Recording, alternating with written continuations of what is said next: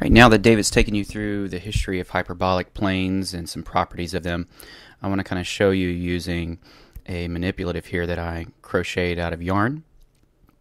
This is just one of many types of hyperbolic planes that you can crochet. I'm going to start off with showing you how I did it, because I think through creating it I learned a lot about hyperbolic planes and how their properties are formed. So this is not a crochet class. I'm not going to take you through on how to crochet. What I'm showing you here is just how I got started. Now, if you're interested in this, if you know how to crochet, or if you want to pick it up, it's not too hard to pick up. You can YouTube a few videos on how to crochet the stitches I'm telling you about.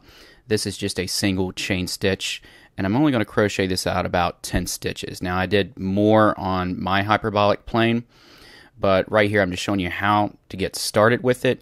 You have about 10 stitches here, and on top of this we're going to do what's called a half double. That's what a half double looks like. On the bottom of this you're looking at the single stitches down here in the bottom, and to create a hyperbolic plane normally you would do one stitch on top of one stitch, but here, as I just showed you, I did one stitch on top of one stitch on top of one, and then this stitch right here I squeezed 2 stitches into. And then as I flip it over to do the next row, I'm going to put one stitch in on top of that guy right there, one stitch on top of that stitch, and then this one right here I'm going to squeeze 2 stitches into it. So every third stitch I'm putting 2 stitches into it. To kind of see this better, I've drawn a picture here. And so suppose I've got this single row of stitches here, and I'm adding to it on the top. I'm going to do one stitch on top of one stitch, on top of one, and then I'm going to squeeze in 2 right there.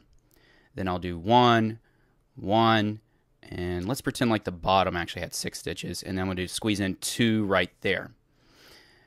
Coming back, I'm going to do the same thing. Every third stitch I'm going to squeeze in 2 stitches. So I got 1, 2. Squeeze in 2 there. 1, and then squeeze in 2. Once again, 1, and then go into the next row, I'll squeeze in 2 on top of that guy. 1, squeeze in 2. So normally you would just do, if you're crocheting like a blanket, you would do 1 stitch on top of 1 stitch. But for a hyperbolic plane, every third one here I'm squeezing in 2. Now you can squeeze in more if you want. You can do every other stitch squeeze in 2, and that would create different hyperbolic planes, but here I chose every third stitch squeeze in 2. So looking at this, our bottom row has 6 stitches in it. But as I go up 1, 2, 3, 4 rows, I end up with actually about 14 stitches on the top. So my number of stitches grow from 6 to 14, and I've only moved up 4 rows. Usually this should stay 6 stitches all the way up through all 4, but I'm squeezing in more material than I should be allowed in those 6 stitches. So looking at my hyperbolic plane that I created here, I started not with a chain of about 10, but I actually started with about 50 stitches here in a single chain. And then from that, I did the method of every third stitch adding 2 stitches to it. So right here, I've got about 1, 2, 3, 4, 5, 6, 7, 8, 9, 10, 11. About 11 rows.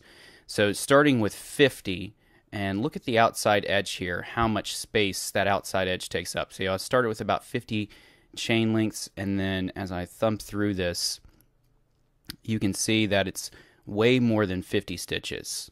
I didn't want to bother with counting them. I guess we could calculate them, but there's a lot of distance on this outside edge that we could track out just by starting from something as small as 50 stitches. So you might want to start smaller if you create your own, because this thing will quickly expand on you. So once again, you can see that's about the length I started with, and then as I added 11 rows, it became what you're seeing here. Now our next topic is, what is a straight line on a hyperbolic plane? As you can see, it's very ruffled. And we're going to go back to a concept we talked about in planar geometry to look at what is straight. One of the ways we can describe something being a straight line is if we were to take that plane and fold it, we get a straight line. And it doesn't matter if we fold it in half like this, or if we just do any type of fold, if we do a fold and make a crease, we produce a straight line. Do it one more time here. Fresh, there you go. That's a straight line. We're going to do that same concept in a hyperbolic plane. So I'm going to take this guy and I can fold it any way I want. I'm going to fold it right here. And this would produce a straight line along that crease. And what I'm going to do is I'm going to take this crease, I'm actually going to stitch some blue yarn through it so you can see it a little bit better. So here it is. I've stitched a blue line through that crease, and now you can see what a straight line would look like on a hyperbolic plane. From this, we're going to apply to it, we're going to actually look at lines that do not intersect, and we're going to focus on Euclid's fifth postulate, saying that there is a line that will come through here that will not intersect the blue line we've produced. So I'll go ahead and do one blue line through that, and then we'll show you how two lines can go through the same point and not intersect that line. So here I've produced my second line, and you can see that if I fold it, there's my line. It's going right along that crease in the hyperbolic plane. And notice how it curves away from the original line, that smaller line we did down there.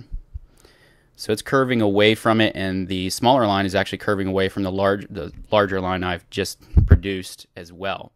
So the two will never intersect because they're bending away from each other. So that one curves up, and then the other one curves downward.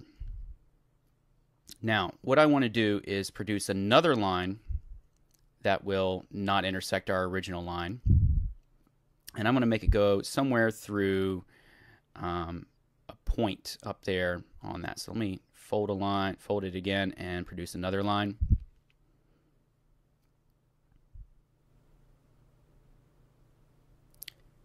So now we have two lines going through it. Here's our first line that we did. That was not intersecting the original. And here's our second line. Notice I can fold it this way, and I've produced another line. Now these two lines share a common point. They intersect right there, but yet neither one will ever intersect our original line that we produced. So unlike planar geometry, we can have more than one line that goes through a point that does not intersect an original line right here. Now, I could produce more than just these two lines that intersect at that one point right there. I could produce a line that goes through like this. I could produce one that goes through, let's see if we can make it different than the second line I made. It could go through like this. It goes through that point still, but yet does not intersect there. So I'm not going to stitch all those because then it gets kind of crowded, but this is a nice way to show how the parallel postulate would apply to a hyperbolic plane. I hope you enjoyed this.